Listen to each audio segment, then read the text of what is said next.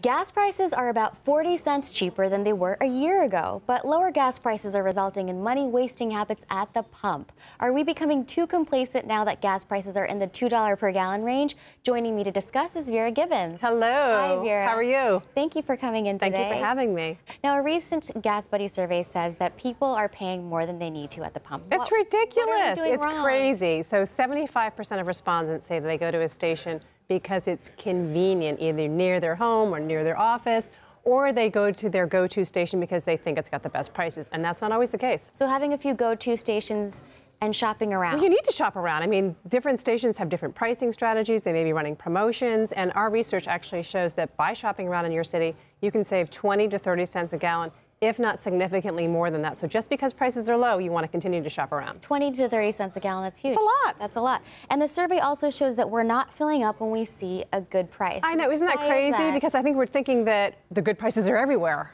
Just because if one price is here, down the road is going to be the same price. That's not the case.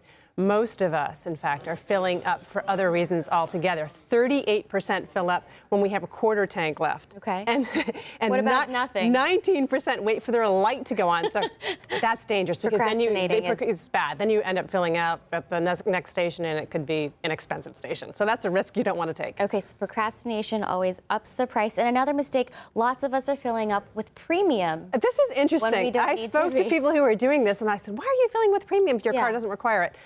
And they say because prices are low, they want to treat themselves and treat their car to something better, which I think is crazy.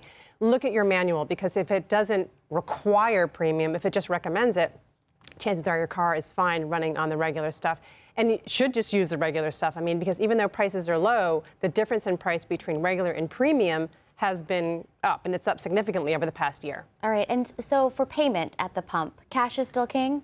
Cash is king. I mean, most people, according to the survey, are using plastic, but when you use plastic, you don't get the discount. You don't get the discount, though. Some of the stations will offer you, a 10, 15 cent discount if you're paying with cash, so you're forfeiting that altogether. I think using plastic is convenient, yes. So if you are going to use it, just make sure you're using the right card, that you're getting a rebate back for your pumps. And how do you know what card is the right card? Well, you can research your options on lowcards.com or creditcards.com or cardratings.com. You want to be getting something back for your gas, 1%, 2%, 3%, and those offers are out there, so I would take advantage of that. Especially when you are at the pump so often. Yes. Road tripping is huge this summer. Road tripping has been big this summer. It's been big for me too. So more mileage for your money. Thank you so much for these tips. What are some ways you're saving at the pump? Share them with us in the comments below. For Yahoo Finance, I'm Jeannie An.